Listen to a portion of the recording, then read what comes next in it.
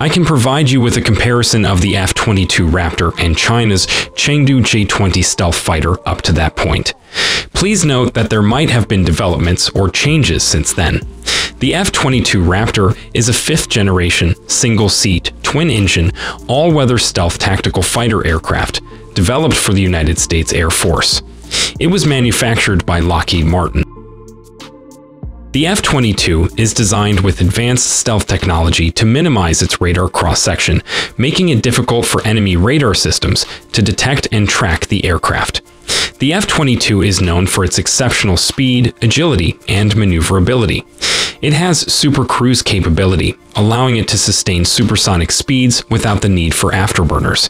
This gives it an advantage in terms of fuel efficiency and stealth. The Chengdu J-20 is a fifth-generation stealth fighter developed by China's Chengdu Aerospace Corporation. It's intended to be a multi-role aircraft for the People's Liberation Army Air Force. The J-20 also incorporates stealth technology to reduce its radar cross-section. Its design includes features such as blended wing body construction and radar-absorbent materials. The performance specifications of the J-20 are not as extensively known as those of the F-22.